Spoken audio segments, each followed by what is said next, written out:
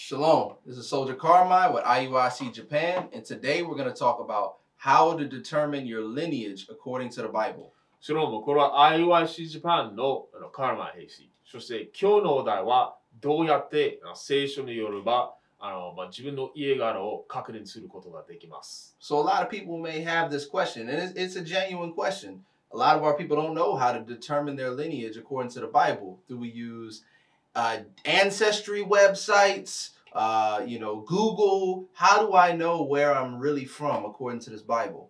私たちの民族、黒人、ヒスパニック、ネイティブアメリカンは、自分の家柄を、どうやって確認するか、ちょっと分からないです。何を使ったらいいんでしょうか。それは、ウェブサイトか、いろんな会社を使った方がいいか、ちょっと分からないんです。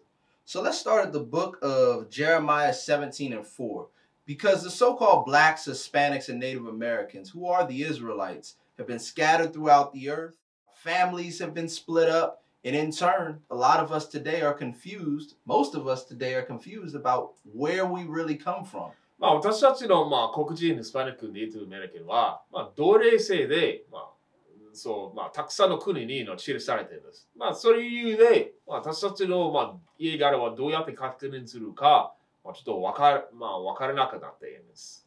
This is the book of Jeremiah, chapter 17 and verse 4. And thou, even thyself, shall discontinue from thine heritage that I gave thee, and I will cause thee to serve thine enemies in the land which thou knowest not, for ye have kindled a fire in mine anger, which shall burn forever. エレミヤ書17の4節。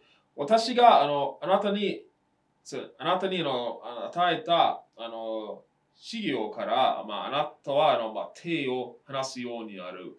また私はあなたの知らない地であなたの敵に使いさせる。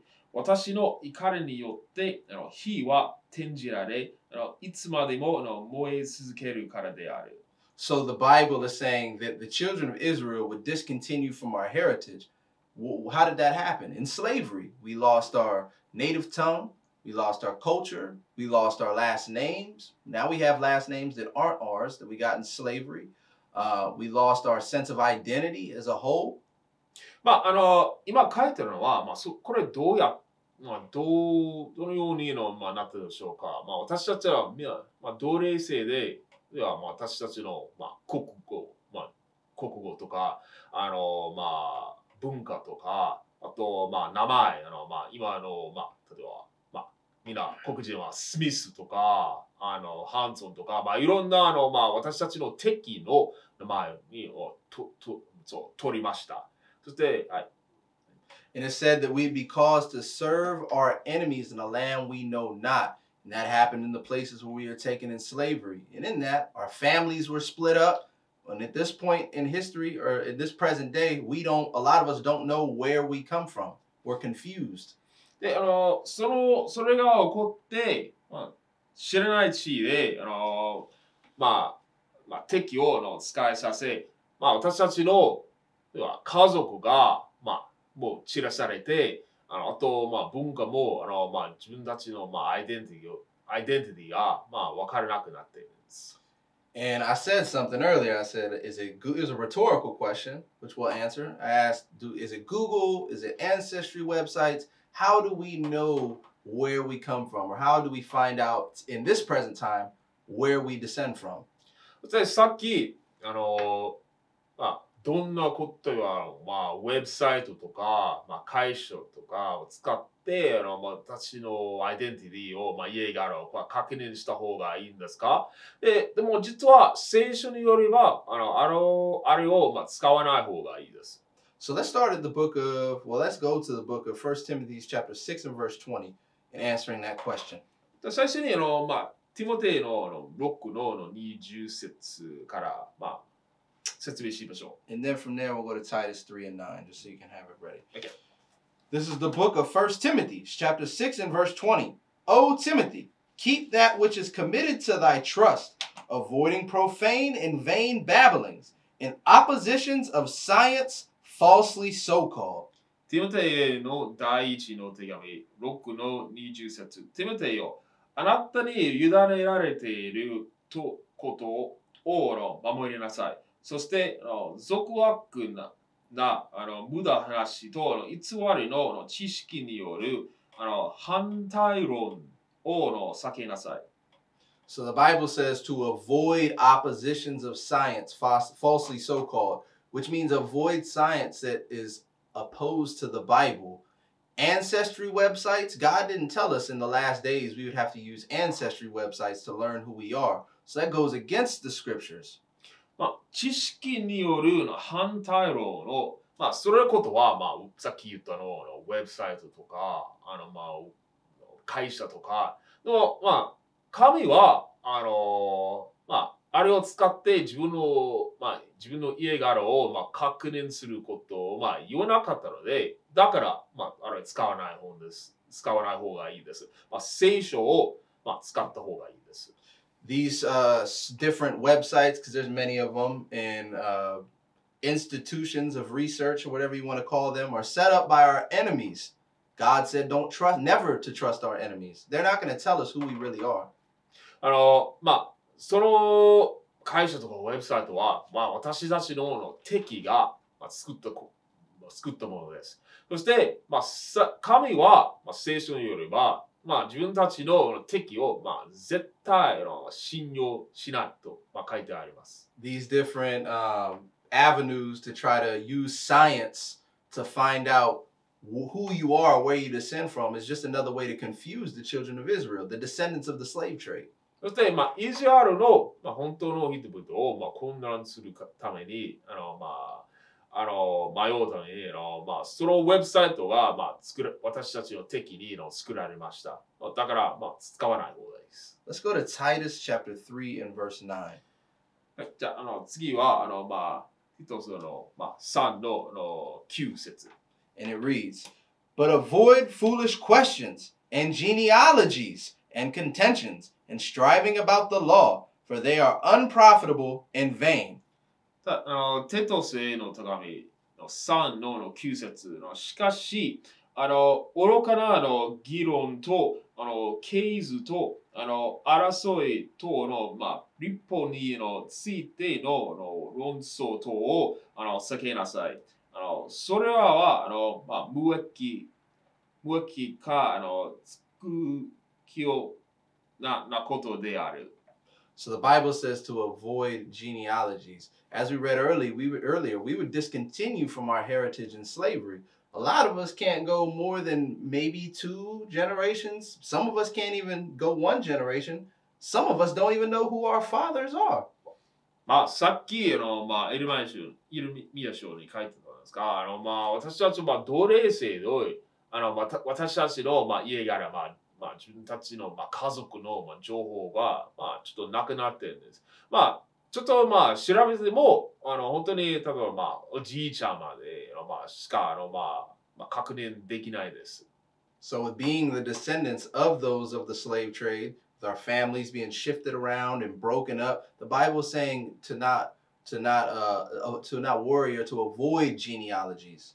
そしてその奴隷制で私たちの家族が世界に散らされているので、だからその経図と信用しない方がいいです。Let's go to Numbers chapter 1 and 18 to say how the Bible tells you where you do come from.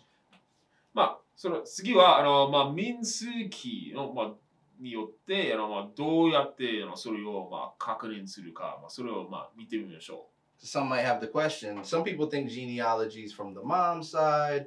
It's from, both sides. The Bible will tell us where our genealogy comes from. でも実は聖書によればその私たちの家柄を確認することができます。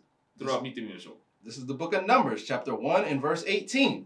And they assembled all the congregation together on the first day of the 2nd month.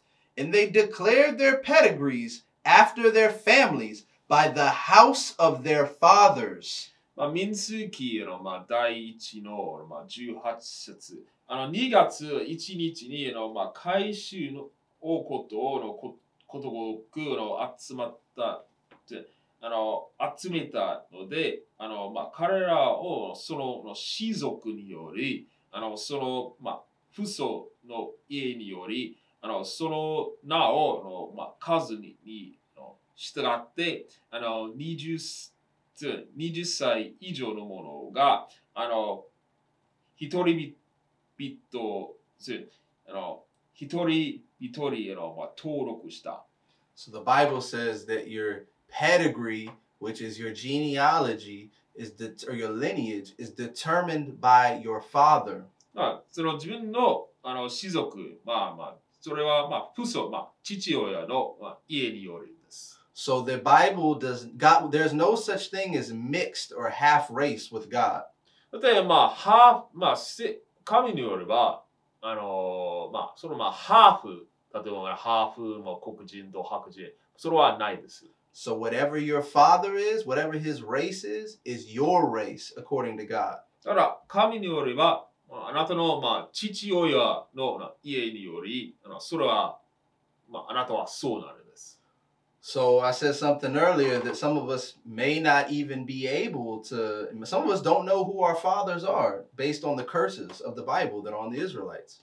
と、もし例えば自分の父親、どこから来てるか、どこから出てるか、聖書の呪いによれば、分かってない場合もあります。So if you were in that situation, how would you know that you're an Israelite or if you're a child of God? Same thing.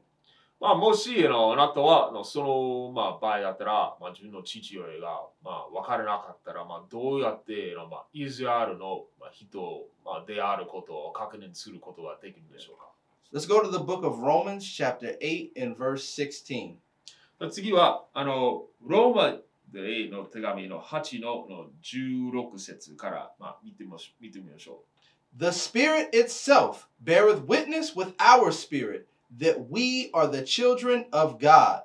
御霊自ら私たちの霊とともに私たちが神の子であることを証ししてくださる。